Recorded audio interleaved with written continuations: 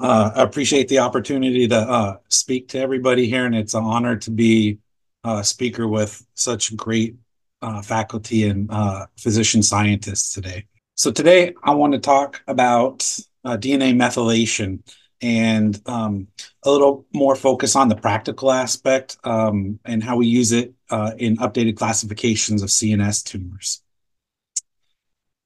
So just a little bit of background about DNA methylation related to tumors in general, just so we have a starting foundation.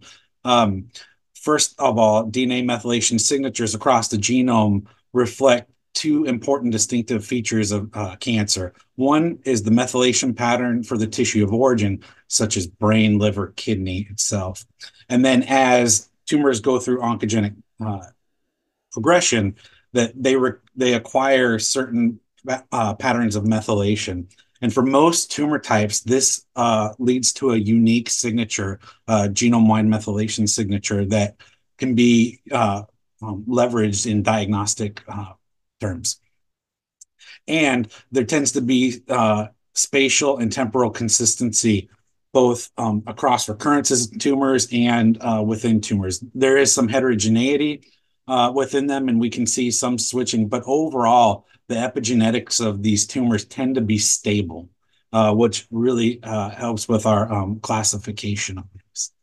So DNA methylation-based classification of CNS tumors first came about in 2018, which was pioneered by David Kapper and the Heidelberg group through DKFC, where they took a large reference cohort, did machine learning, forest plot, machine learning, and were able to resolve different tumor types. And we can see in this dimensionality reduction plot here, this Tisney plot, where different tumor types really resolve into unique spaces within these maps, which is reflective of the classifiers that we use. And then this can be used to generate classification, pathology reports, and things now that many people or many centers have begun to either include in their diagnostic practices or have been sending them to consult practices such as ours.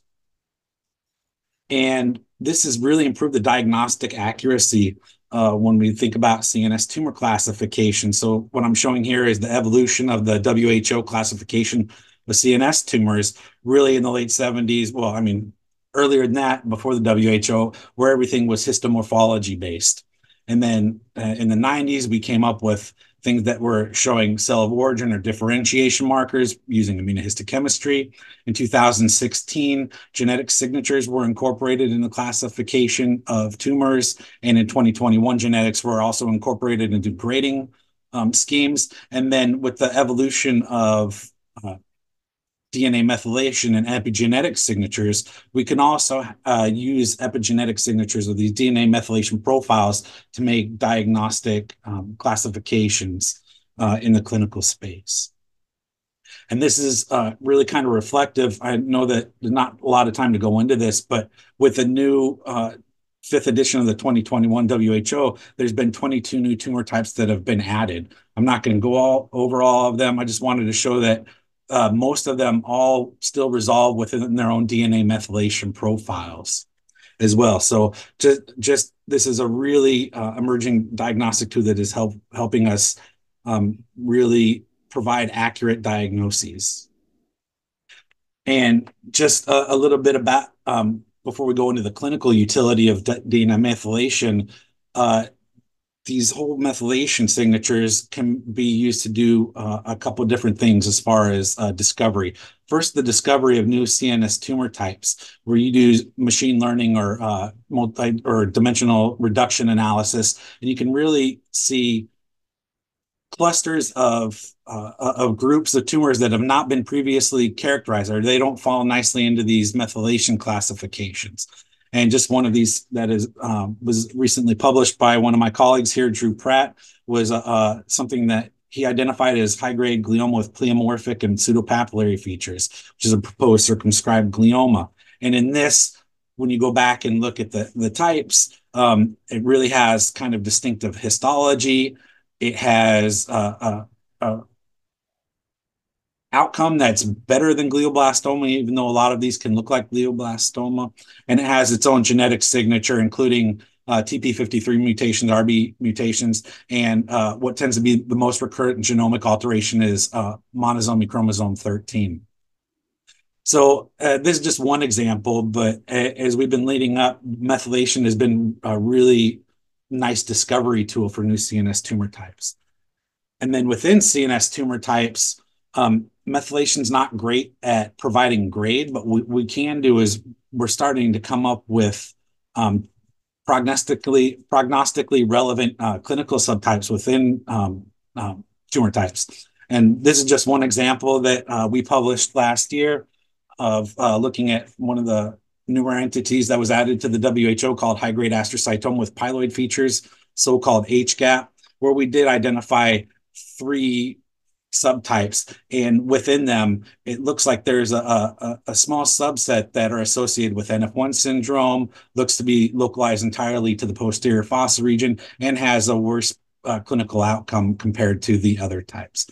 So really discovery of the subtypes within the types has been one of the driving forces for classification as we go forward with the next iterations of the WHO. Okay, with that background, I want to talk a little bit about the clinical utility of whole genome DNA methylation profiling for CNS tumors. And this is going to come from our experience here. And I just want to acknowledge Ken Aldapi, he's the head of the methylation service. And this is really his work, and he's been pioneering this. And he and Martha Cazzato are the 2 neuropathologists who do most of the clinical workhorse share of the load. And then Drew Pratt and myself, we're more on the physician scientist but we do some of the clinical methylation. But just kind of our experience, I just wanted to show we get cases, referral cases, consult cases, mostly from other pathologists throughout North America and a lot from Brazil. And we're starting to expand into other regions. We profiled approximately 3,000 cases last year, which is probably the largest referral consult for methylation in the country. And we do about 60 cases per week. So we're getting pretty good at doing this analysis. One of the benefits from this is also that we can use a single platform of methylation to get multi-alteration determinations just beyond methylation class. So here I'm showing a copy number alteration plot, so we can see things aneuploidy. We can see gene amplifications like EGFR, MDM2, CDK4, things like that. We can see polysomy and monosomy as well. Excuse me, as well. We can also go onto a gene level where we can see smaller segmentations of genes and see inferred breakpoints. Something like maybe a REL-A fusion ependymoma, where if something matches to that class, we can go and zoom in on those genes and we can see where there's a breakpoint. Subsequently go on to RNA-seq and confirm the gene fusion. With this, we also get 1p19q co-deletion, which goes along with copy number alterations, and MGMT methylation is part of our standard workup. So one of the most questions that we get asked by the outside pathologists are cases that don't quite fit into a WHO classification, and you kind of see them as a descriptive diagnosis, like high-grade glioma with whatever alterations or low-grade glioneuronal tumor. But we really want to be more accurate so we can help the clinical team manage these patients.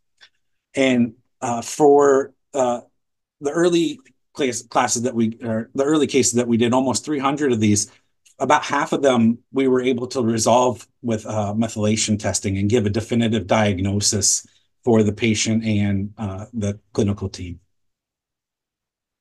And just wanted to show you one example of that. So we had a 47-year-old man, and we published this, and this is available in the literature. A 47-year-old man presented with declining cognition, gait instability, speech difficulty. He had this extensive bifrontal non-enhancing mass. And on histology, it was a mitotically active diffuse glioma that looked astrocytic. So historically, it would have been called an anaplastic astrocytoma. It had some OLIG2 positivity, and on immunohistochemistry, it had ATRX loss. Okay, so the differential diagnosis for this is actually quite big when you think about a astrocytic tumor with ATRX loss. Anything from IDH mutant astrocytoma, glioblastoma, pediatric type high-grade glioma, HGAP, the diffuse hemispheric glioma H3 G34 altered, and it can range from grade 2s to grade 4. So we really want to come up with a more accurate classification. When they did this on the outside, they sent the next generation sequencing panel to Mayo, and they confirmed the mutation for ATRX and P53, but IDH1, IDH2, and H33A genes were all wild type. So it didn't appear to be IDH mutant astrocytoma or a diffuse hemispheric glioma. So they sent it to the NIH for methylation profiling. And when we got it, it was we used 3 classifiers and dimensionality reduction. And all classifiers matched to the diffuse hemispheric glioma G34 altered, which was unusual because on the outside they did the H33A sequencing and it didn't show up. But when we did an expanded NGS panel here at the NIH, we saw that there was a G34 mutation H33B, so a non-canonical histone gene having this. So then it all kind of fit: the histology, the clinical imaging, the sequencing, and the methylation. So methylation in this case helps solve the diagnosis.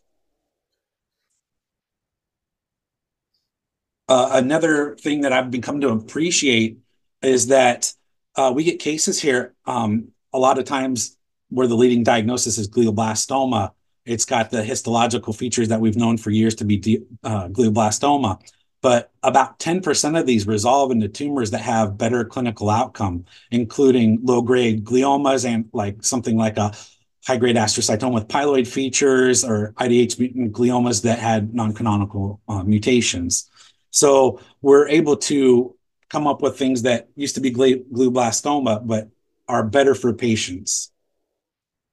We also use DNA methylation to do medulloblastoma subtyping, which is pretty common.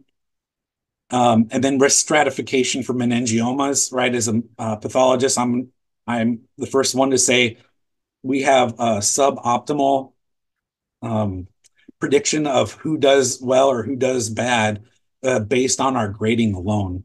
And there's poor inter-observer concordance along with these, but there's been a push to do methylation classes of these meningiomas where you can get risk stratification of these either benign, intermediate, or malignant tumors. And recently there was this JCO paper that had come up with a risk stratification for meningiomas, which incorporates methylation families, either the benign, intermediate, or malignant grades. And we've been incorporating all these into a model score at the NIH for all our meningiomas. And there's a pretty strong outcome associated with these, which seems to be more reproducible and better than histology alone. Okay, and so I'll just try and get up as quick as I can with the last few minutes. So while DNA methylation profiling does a lot of great things, there are limitations and potential pitfalls of methylation profiling for CNS tumors. First of all, it's not a plug-and-play system. You can't just perform methylation profiling and expect it to be the answer. The same way as genetics didn't provide an answer for all tumors. Immunohistochemistry didn't. Really, you have to incorporate clinical, radiographic, and all the pathology features to come up with an integrated diagnosis. And methylation profiling should be interpreted by a neuropathologist or a clinical team that's adept at understanding the nuances of this platform. Another limitation is that high confidence matches can be misleading within profiles. For example, we had this 39-year-old man who had a frontal mass. It looked like a diffuse astrocytic glioma. On the classifiers, they all pointed with strong indications that this was an astrocytoma IDH mutant.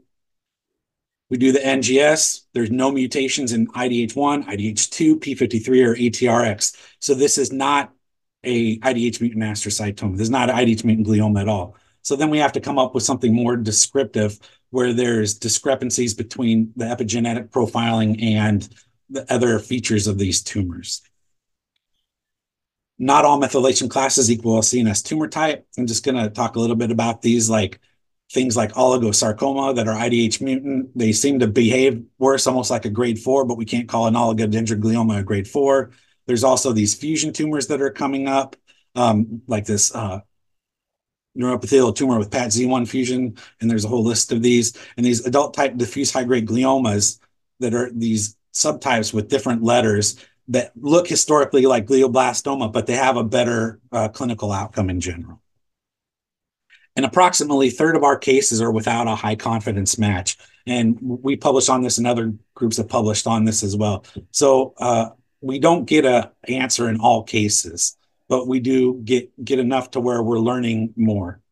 And the contributing factors to either low or no methylation matches, including maybe rare tumor types that are not presented in the training set. And as we gather more cases of these types, we're able to improve our diagnostic algorithms for classification and include those, like with the HPAP that I was talking about. There's limited bioinformatic pipelines. A lot of these are relying on a single reference data set, which makes it difficult. And there's technical reasons, either low DNA input for small biopsies, low tumor content or purity, the failed DNA bisulfite conversion when you get the DNA processed, or poor quality DNA. So old tissue blocks like 10 years older or older will not give you a classification. So in summary, the whole genome DNA methylation profiling is useful for tumor type discovery and precision diagnostics. It adds value to routine clinical surgical neuropathology. Methylation profiling does not solve all cases, but we are improving with experience. And with that, I'm happy to take any questions. Thank you. Thank you, PJ. That was a fantastic talk and very helpful. I found in my practice, methylation profiling has made a really big difference in a couple of cases and has completely changed the course of clinical care. And I think when I think about it, the big question in my mind is how scalable is it? And I wonder if you could briefly comment on that. Scalability, it depends on, well, at the NIH, we do a lot, but we're limited by intramural funding, right? We can only do so many of these because we can't charge patients for testing or anything. So we're really limited by that. So we can only do about 60 cases a week. Now, we've been talking to other outside people who might be able to scale up and do that. So you could have like a fee for service type thing where we'd also be involved in integrating and helping with the interpretation and all that. But it's really limited by how right now billing, insurance, reimbursement, and things like that. Yeah. Well, thank you again. I'm going to turn it over to Dr. Cobbs, who's going to introduce our next speaker.